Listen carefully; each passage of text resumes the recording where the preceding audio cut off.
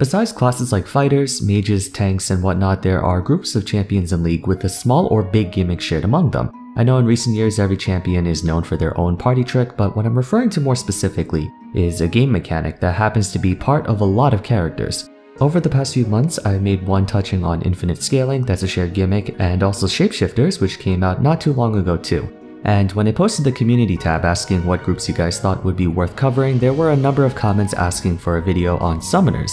To clarify, pet summoners, not summoner spells or summoners being us, the players. So let's get to it. For today's video, we're going to be talking about summoners in League of Legends and why they will never be allowed to be good, not necessarily because they're bad per se, but more that they will never be able to be more than just a beat stick. Really quickly though, I just want to thank Surfshark VPN for sponsoring the video. Surfshark is a virtual private network that allows you to surf the web completely anonymously by stopping websites from tracking you, masking your IP address to keep your location and identity hidden so you don't get hit by targeted ads and the like. VPNs also help you bypass location restrictions. If, let's say, you're trying to watch a video or download something that's not available in your home country, you can set your proxy location to somewhere else where that is possible. For all intents and purposes, they protect you while you're browsing the internet, and given how almost every electronic device interfaces with the web these days, Surfshark has an app for all platforms: PC, Mac, Linux, smartphones, smart TVs, game consoles, what have you. They also have a strict no logs legal policy, which means Surfshark themselves will not save any of your data, so you can use the app without worrying that the app itself is tracking you.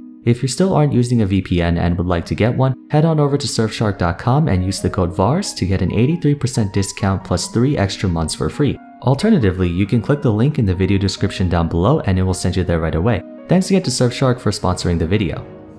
Just like all gimmicks or mechanics, I want to first explain what summons are in this game. A champion summoned unit, often referred to as a pet, is a game character similar to a minion or monster that's spawned into the game by a champion. These units can be interacted with in the same way as any other entity, some of which are stationary, some of which move, some of them do stuff, some of them don't. Even though I'll mostly be covering the ultimate summons, I still think it's worth going through all the various types, starting with decoys. Decoys are copies of champions. Most of them last a very short amount of time and are only really there for the purpose of deceiving the enemy team into going for the wrong target. LeBlanc's Mirror Image passive, Nico's Shapeshifter, or Wukong's Warrior Trickster are examples of decoys. They don't last very long, but they do have active hitboxes, meaning they could be the target of any champion-based attacks. For example, if Caitlyn locks onto you with Ace in the Hole and you're playing Wukong, you can press W and have it sit between you and her for the clone to take the shot. Same goes for any attack that can strike only one champion, such as Alawi's Test of Spirit. The only long-lasting decoy in the game is Shaco's Hallucinate, which is technically a decoy because it's a copy of him, but functionally speaking, I consider it a pet summon, so we'll talk about him later. The second group of summons would be minions, instantiable entities that are under the ownership and/or control of the champion in question. They behave autonomously but can be manipulated in certain ways. The most noteworthy cases are Heimerdinger's turrets, Alawi's tentacles, or Zyra's plants. While they're not champions, they play a major role in their respective owners' playstyles. Some minions even move around, like your Schools or Malzahar's Voidlings. Usually minions attack whatever is in sight, but each summoner champ has at least one way to forcibly switch their targeting to something else. Yorick's Morning Mist locks his ghouls onto any target struck by them, same with Malzahar's Malefic Visions. Heimerdinger's Stun Grenade fully charges up his turret's laser attack to lock onto whoever got hit by it, and Alawi's Harsh Lesson commands her tentacles to attack the target she just struck. It's not always perfect and sometimes the targeting can be rather fickle, but summoners do have a way to control their minions, albeit indirectly.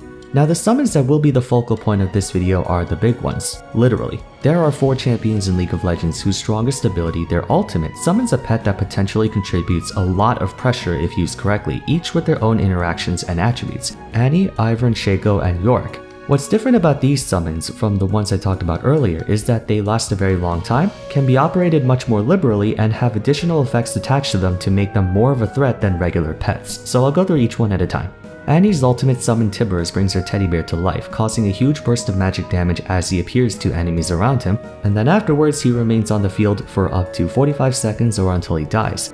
Tibbers has 4 passive abilities, the first of which is Flame Aura, which makes him deal damage over time to enemies around him as if he had a Balmy Cinder. Second is Recovery, regenerating 6% of his max health and giving him bonus movement speed when walking towards Annie if he's out of combat. So you can look at it almost like a Garen passive plus Moby Boots.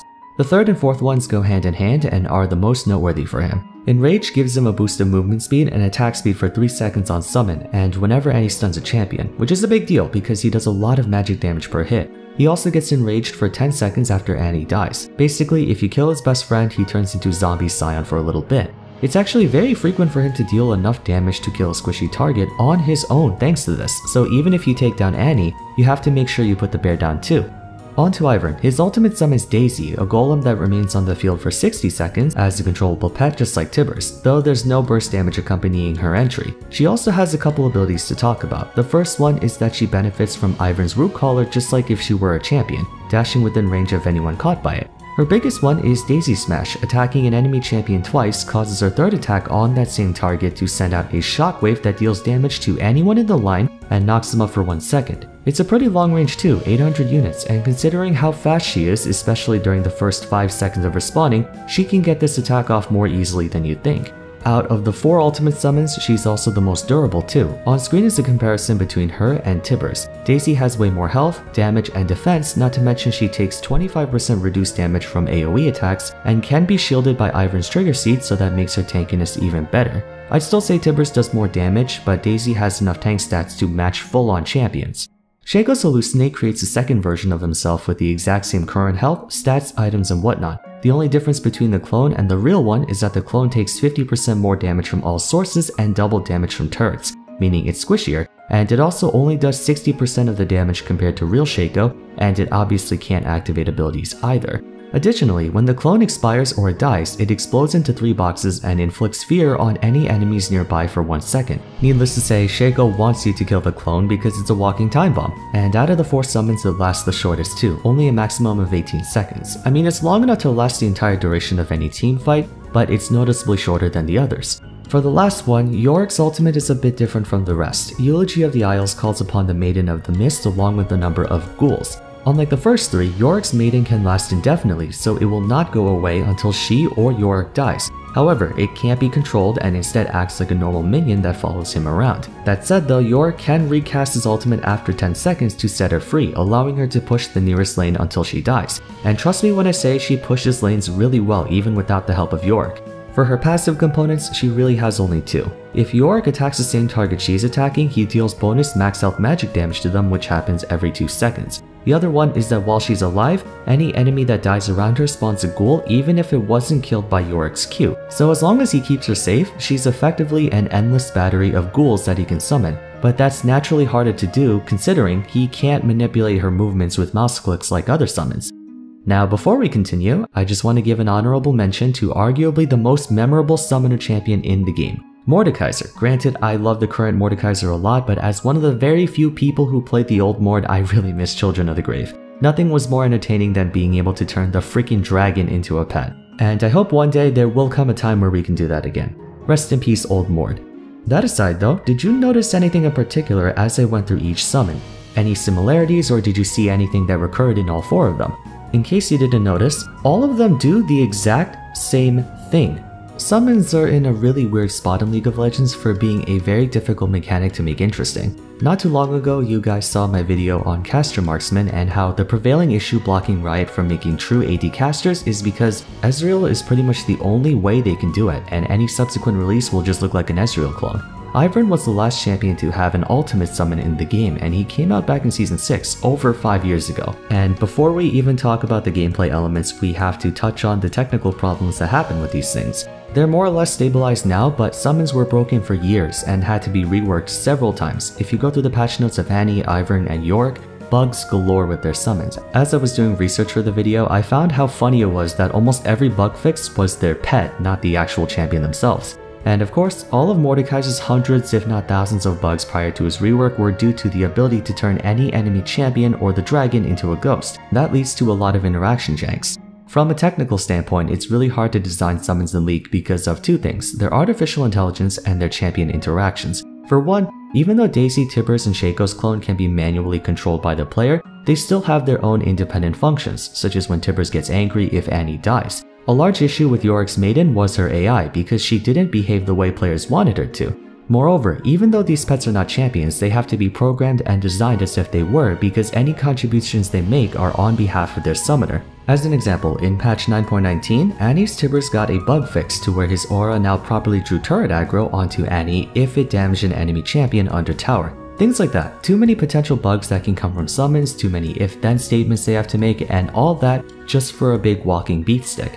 Ultimate summons have enough diversity between them to stand out. Shaco's clone is a walking fear bomb, Ivern's Daisy has that knockup attack, Annie's Tibbers does a lot of damage, and Yorick's Maiden can summon ghouls and push waves. But in the grand scheme of things, they all have one function: to walk around and attack anything that moves. None of them have active effects, nor do they have any element of mechanical execution. They don't have any combos or offensive or defensive elements. Sure, you can theoretically position Tibbers or Daisy to block a skill shot for you, but that only further proves the point that summons are nothing but meat shields. That's all they can be. Just about every game has a summoner type class or summoner character that fights using a pet. So this is an archetype as old as the gaming industry itself. Sometimes they're well designed, sometimes they're not. Whatever the case may be, they're more pronounced in gameplay, compared to this game where pets are usually just a mild hindrance to the enemy team. People are scared of Annie's Tibbers, like the actual bear. They're scared of her burst damage that comes from the initial summon. Why it's hard to design good summons in League is because they're extremely limited in what they can do besides walking up to things and attacking them. This game is too complex to design a fully comprehensive AI. How can it know who to attack? How can it know when to do this or when to do that? Where should it position? When should it fall back? It would be way too inconsistent to be effective, therefore it has to be an insignificant portion of the champion's power budget. For the sake of comparison, Super Smash Bros. Has an item called the Assist Trophy, which summons a random character that has their own effects. Sometimes the character is an offensive one that targets the nearest opponent and attacks them, others might have special properties such as creating a cloud where any healing effect instead damages them. Other assist trophies can black out the entire screen, so on and so forth. Then there's Pokeballs, which summon Pokemon that do random things, in pretty much the same way as assist trophies. The reason those items work just fine is because they're separate from the fighters. None of Smash Ultimate's 75 characters have the ability to summon their own self-functioning entities, because it just wouldn't work. Try to take that over to League, which is 10 times more complex than Smash Bros. When it comes to game elements, and you can imagine the insurmountable difficulty in designing something just like that.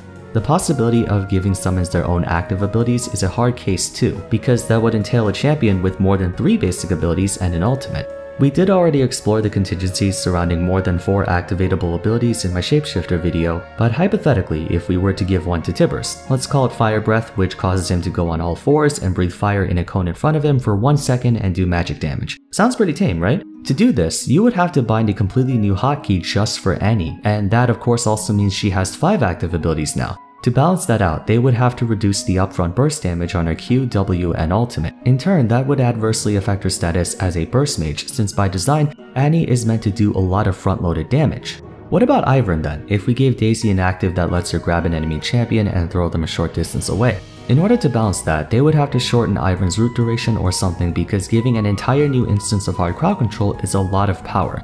It's not just ultimate summons. Malzahar mains have been complaining for years about their voidlings being very hard to consistently use. Heimerdinger, Illaoi, and Zyra all have very low play rates on account of their summons having all of their damage but being clunky and hard to use sometimes. I'm not saying it's impossible to design a good summon in League, it's just there's a lot of hoops you have to go through and you have to be careful about how it influences the distribution of power across the champion's kit. Because with a summon of that nature, you effectively have control over 2 champions. Now in the case of Aphelios, the reason he's able to get away with having more than 3 total abilities is because he can only ever activate 2 of them at a time. He has 5 Qs due to 5 weapons, but in any point in the game he can only use 2 because he's only carrying 2 weapons. There is a ray of hope though. It may not be the most efficient or feasible idea to make a standalone summon like Daisy or Tibbers, but there is an alternative. We could go with the Puppet Master approach. Case in point, Azir. Azir is probably Riot's best bet for making a summon champion. Rather than create turrets or minions, untargetable entities that can be manipulated, positioned and such, that would require the champion in question to place their entire power budget in the hands of their summons, but in return it means the player has complete control over that summon. Orianna and Azir are proofs of concept in this regard. We know that control and agency is the biggest determining factor in a player's enjoyment of a champion, but that inherently conflicts with autonomous summons. That's why Shaco's clone Annie's Tibbers, Ivern's Daisy, and Yorick's Maiden can only serve as beatsticks in order to maintain the relevance of their respective owners. So the best course of action would be to go down the Marionette Puppet Master method, which isn't quite the same but not too bad either. But if you think I missed a potential way for Riot to design summons in a better way, then please let me know. I know I kinda make it sound like there's no way for it to be done, but I'm just one man's opinion, so if you can prove me wrong, I actually welcome it. Maybe you guys see something that I can't. For now though, if you enjoyed the video, a rating would be much appreciated. Don't forget to subscribe if you want to watch more content like this. Consider following me on Twitter and joining my Discord server if you haven't yet. And lastly, check out my other discussion videos after this one. But until then, thank you all so much for watching, and I'll see you again soon for the next episode. Take care.